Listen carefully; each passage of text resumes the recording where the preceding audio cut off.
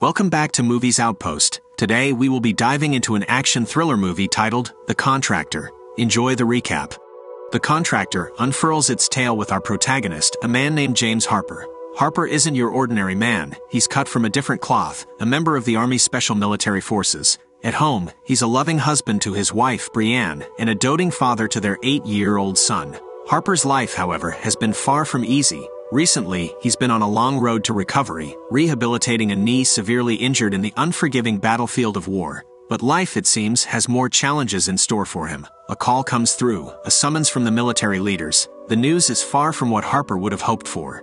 His service has been deemed complete, honorably discharged on medical grounds, but the sting in the tail: there's no severance pay waiting for him. They argue that all the money has been used for his medical treatment, leaving him without a financial safety net. A tough pill to swallow for Harper, who has given everything to the military. But in the face of such adversity, he's left with little choice but to move forward. He delivers the news to Brienne, his voice heavy with the burden of uncertainty. The job was gone and there was no severance pay. He's grappling with the stark reality of their situation. Scant savings, bills piling up, and a family to support. Brienne, though, remains the beacon of hope. That night, as James busies himself patching up the roof, Brienne reveals another heart-wrenching blow. Mason, James's closest comrade from the military and a fellow victim of abrupt job loss, had tragically taken his own life. In the somber aftermath of Mason's funeral, James encounters a familiar face. Mike, a former superior from his Special Forces days, offers his condolences. They share a bond, both victims of the same unjust circumstance. Despite the years and distance, the camaraderie remains. Mike invites James to catch up over dinner. As evening unfurls, James makes his way to Mike's home, accepting the dinner invitation and an opportunity to reconnect. Over a hearty meal in the backdrop of a baseball game, they trade stories about their lives since their military days.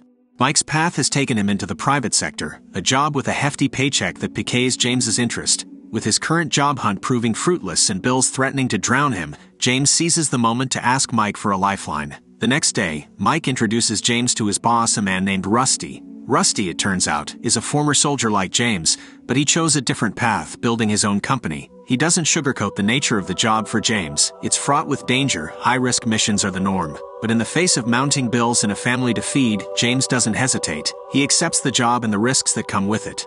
Rusty reassures James that his company operates within the confines of the law, receiving direct backing from the government. With that concern addressed, James is ready to dive into his new role.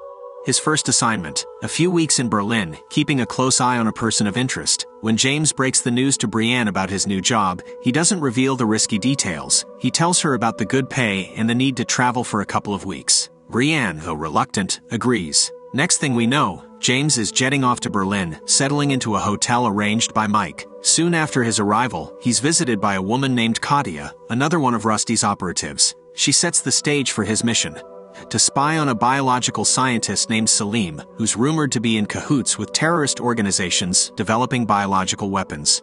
Armed with his mission and the necessary gear, James ventures into the Berlin night to start his surveillance.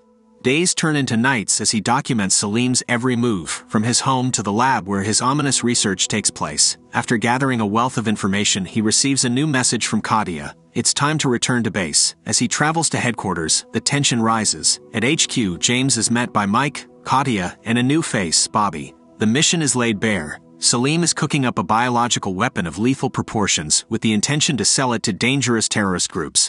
The mission is fraught with risk. The lab's security system is linked to the local police station, making stealth paramount. If things go south, they have a contingency: a mad dash through the forest and river tunnels.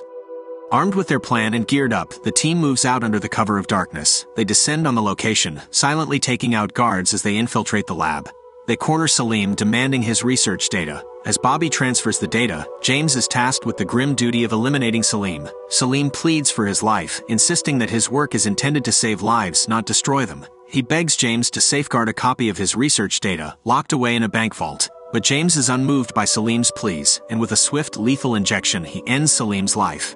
After Salim's death is confirmed, James sets the lab aflame, staging the scene to resemble a tragic accident. Their exit, however, is blocked by the sudden arrival of the police, triggering a brutal shootout. The confrontation claims the lives of Katia and Bobby, and Mike sustains a gunshot wound to the leg. With their situation growing dire, James hoists Mike onto his shoulders and makes for the forest. Their goal, the safety of the river tunnel. After a grueling underwater journey, they find a brief reprieve, allowing James to tend to Mike's injury. The situation is critical, requiring an immediate blood transfusion to stabilize Mike. With Mike's condition stabilized, they plan their return to base. But fate has other plans. James's old knee injury flares up, crippling him. He urges Mike to forge ahead, to deliver the data to Rusty. Mike is reluctant, but the mission must come first. He leaves James with instructions to head to a hotel called Salvina once he recovers, promising to come back for him. Hours later, James, having regained some mobility, makes his way to the Salvina hotel. The echoes of gunfire still ringing in his ears, the weight of the mission ahead of him, he settles in to wait for Mike's return. In the hotel room, James discovers a passport, courtesy of Mike, and a note promising Mike's arrival in 6 hours. But as the hours tick by without any sign of Mike, a sense of unease creeps in. James decides it's time to leave. He dials up Rusty, inquiring about Mike. Rusty paints a grim picture. Their mission has been compromised, the police are on their trail, and Mike never returned with the data. Rusty assumes the worst, that Mike is dead. He orders James to reveal his location so he can dispatch a team to retrieve him. But as James spots Rusty's men, a chill runs down his spine. An instinct tells him not to trust Rusty, that he might have had a hand in Mike's fate. He decides to take his chances and go in the opposite direction. His gut feeling pays off. As soon as James disappears from sight, an enraged Rusty orders his men to hunt him down and eliminate him. As the sound of gunfire shatters the silence, James springs into action, ducking and weaving to evade Rusty's men. He finds refuge under a bridge, where he manages to take down 2 of Rusty's henchmen. In their final moments, they confirm James's suspicion. Rusty had sent them to kill him. Thinking on his feet, James sends a message to Rusty from one of the men's cell phones, leading Rusty to believe he's dead.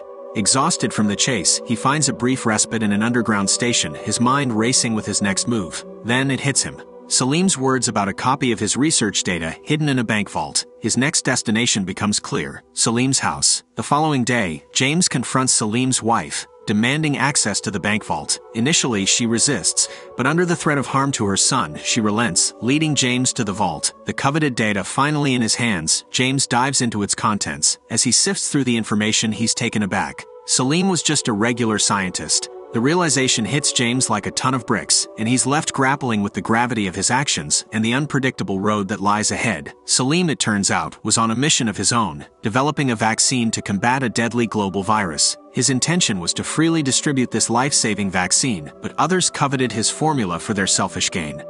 With this revelation, James decides to head back to America, using the passport Mike had provided earlier. Once there, he heads straight to Mike's house to deliver the grim news of Mike's supposed death. But in a shocking turn of events, Mike is alive. James is left reeling, suspecting a conspiracy between Mike and Rusty to have him killed. His mind buzzing with suspicion, James tails Mike the next morning to uncover his true intentions. However, Mike proves to be sharper than anticipated. Sensing he's being followed, he confronts his pursuer, only to find James. He's taken aback, having been told by Rusty that James was dead. The tension hangs in the air as 2 old friends face each other.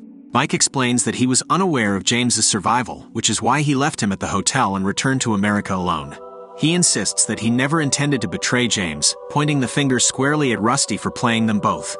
This revelation doesn't absolve Mike entirely in James's eyes. He's still furious that Mike lied about the mission's true objective and Salim's research. Mike warns James not to go back home, fearing Rusty would endanger his family if he discovers James is alive. Armed with this knowledge, James resolves to take out Rusty and his men once and for all. Mike, feeling a sense of guilt over the whole ordeal, offers to assist James in the daunting task of taking down Rusty's operation. As dusk falls, they put their plan into action. Mike plays the role of the unsuspecting visitor, killing the guards as James comes out of the boot.